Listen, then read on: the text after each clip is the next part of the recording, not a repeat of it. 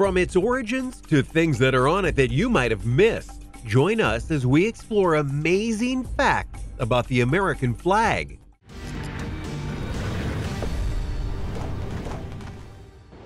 Number 9. It's gone through many iterations.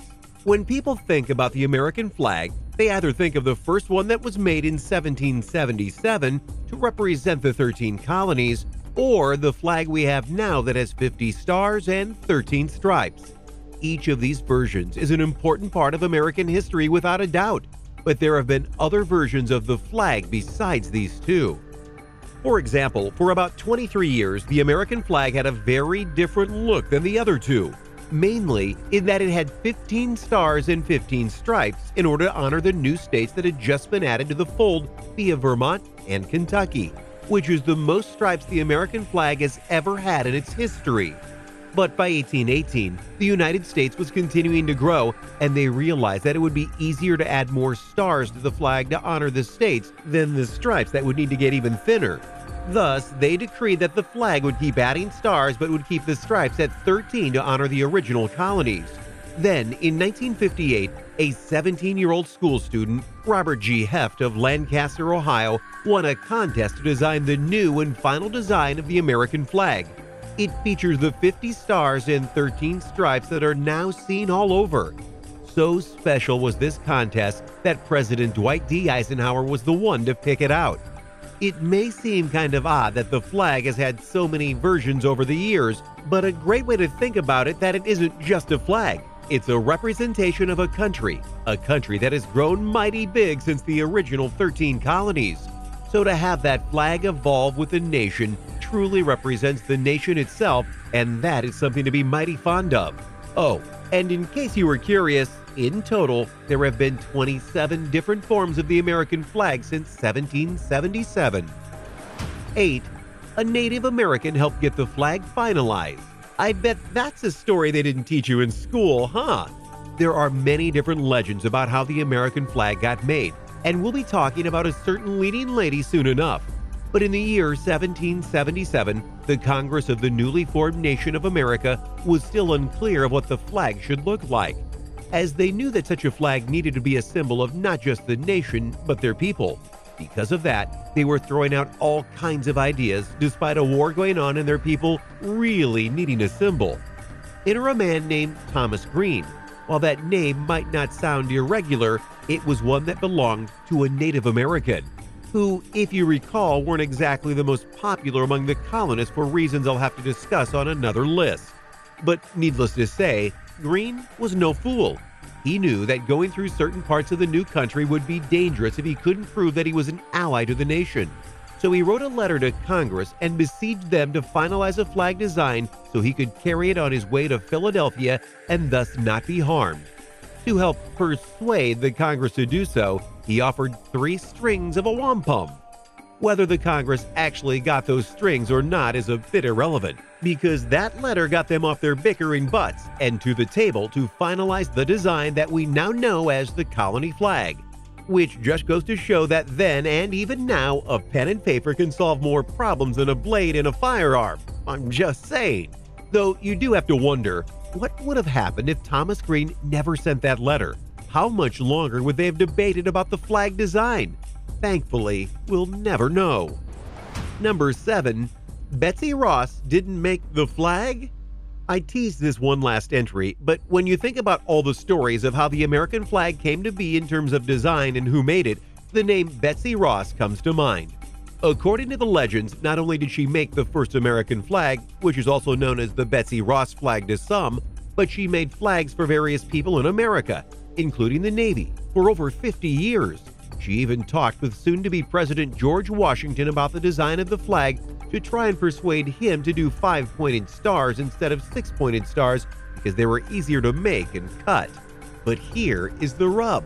There's actually no documentation or definitive evidence that any of that is true, like at all, meaning that we don't have proof that Betsy Ross made the first American flag that we all know and cherish.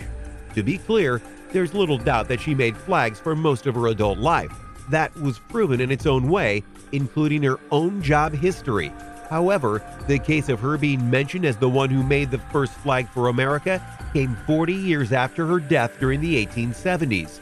And the source who mentioned that, well, let's just say is dubious. So why pick her? Well, her name was known at the time by many people, and again, she was known to make flags for many years. As much as history is made by the victors, history is also made by those who know how to tell good stories, such as George Washington's "I Cannot Tell a Lie" cherry tree story, among others. And you have to admit, it is a good story. Before we tell you even more good stories about the American flag, be sure to like the video and subscribe to the channel. That way, you don't miss our weekly videos. 6. Colors of the flag. As just about any nation will tell you, the design of the flag is very important, but the colors that you choose for your flag are just as important. And the American flag is no different. Now, quite ironically, the American flag shares the same color scheme as England, among other countries of course, so you might think that the color scheme was meant as a reference to England, but in a better formation, almost like a slight on their origins, which might have been a subconscious reason for doing so, but the real logic is much more American. And no, despite what people say, the red and white on the flag does not represent the blood of the people and the color of their skin, though it's easy to see why some would believe that. Rather, it's meant to establish certain virtues and beliefs that the country tried to hold dear. Red is for valor, the ability to show great courage in the face of danger, which of course stood for the courage needed to secede from England and make their own country, as well as to fight them in the field of combat despite the overwhelming odds. White stands for purity, which of course can be taken many different ways, but in this case likely means how America was meant to be purely about the people and not just about a singular ruler. Even as a president, the role of who filled that was determined by the people, thus a purity and purpose-handed role. Blue was to symbolize loyalty as well as justice. The loyalty that the 13 colonies had when they decided to stand against injustice that England was doling out against them, and to fight for what was right and not just do as they were told. It may just seem like colors to those who look upon them, but to the ones who made the flag, they meant so much more. Number 5. The original Star-Spangled Banner still exists. Francis Scott Key is a man who may have had a terrible night back in 1812. But what he saw that night was forever immortalized via his song, "The Star-Spangled Banner." What many don't know is that the flag that he saw that night is actually still around. In fact, it's at the Smithsonian's National Museum of American History. In case you don't know, the flag in question was flown at Fort McHenry in 1812, but Key himself was not at the fort per se when the battle he witnessed took place. Instead, he was on his ship, under close guard of British forces. You see, he had gone to the British to try and release a friend of his who had been arrested by them. While he was able to do so, he had unintentionally learned of the British plan to bombard the fort, which would later be known as the Battle of Baltimore. He would write down later on the sights and sounds of the British attack and how despite all the fire and fury, the fort and the flag still stood, especially the night after the fight, showing that America had prevailed.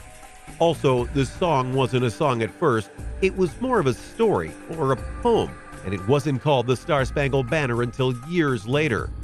Now though, that flag and that song are tied to the American flag completely, including being sang at multiple sports events all over the nation to celebrate the freedom that continues in the nation. Oh, one more thing, the flag that Francis Scott Key saw flying above Fort McHenry, it was the 15-star, 15-stripe flag. How ironic is that? 4. How to take care of your flag. There's a lot of misconceptions about the American flag, including by real Americans who want to try and preserve the sanctity of it throughout any occasion, no matter the circumstance. This includes the belief that if a flag touches the ground unintentionally or gets dirty in any manner, shape, or form, it's to be destroyed, usually by burning. You know, Viking funeral style or something of the like. Don't believe the hype. It's not a true thing. Rather, the only time you're to burn an American flag, in a respectful way of course, is when the flag itself cannot be repaired, such as when it's been torn to shreds via a storm or something happens to it so that it can't be shown in its true glory. Then it can be destroyed in a dignified manner like burning. However, If you are a flag owner and you accidentally drop it on the ground or you go and accidentally stain it with something, you don't have to burn it. You can just go and wash it to get the stain out. You can even dry clean your flag if you want. So the next time you drop your flag, don't overreact. It's fine. Number 3, when to raise or use a flag. Just like there are rules to maintain your flag, there are also schedules that are to be maintained when displaying your flag out in public. Obviously, you're not going to be arrested for not adhering to these rules, but it is an interesting thing to see, especially since technically it's a federal law. Didn't see that coming, did you? So what are the rules? 1. The flag should be displayed between sunrise and sunset.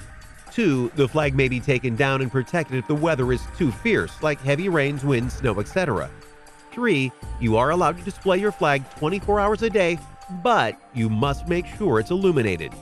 Seems kind of particular, huh? Like I said, you're not going to get in trouble if you don't adhere to these exactly, but you can't blame a nation for trying to make sure their flags are displayed properly and in the correct manner. 2. Old Glory.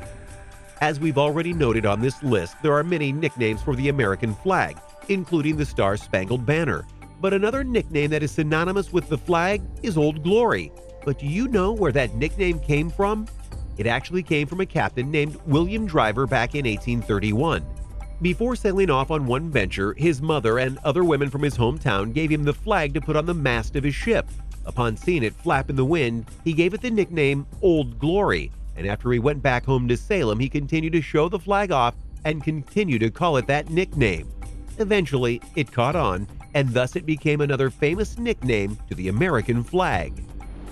Number 1, there are 5 American flags on the moon. That's one small step for man, one giant leap for mankind. Those immortal words helped seal the future of mankind as a whole, because it provided that we had done what many thought was impossible: land on the moon. And not surprisingly, when Neil Armstrong and Buzz Aldrin landed on the moon, they made sure to plant an American flag to honor the country that sent them on that legendary journey. In the years that followed, 5 more flags were planted on the moon, making 6 total. However, one of those flags is no longer upright on the moon. Want to guess which one? If you guessed the first one, you'd be right. Upon takeoff in the lunar module, Buzz Aldrin noticed that the flag that they had planted was blasted away by the rockets, and because of the conditions of the moon, the flag is more than likely dust by now. However, the other 5 still remain, and also remain the only country flags to ever be put on the moon. Thanks for watching, everyone. What did you think about these amazing facts about the flag of the United States of America? Did you learn something new about the flag and its origins? Which of these facts were the best in your eyes? Do you know another flag that could be on our list? Let me know in the comments below. Be sure to subscribe, and I'll see you next time on the channel.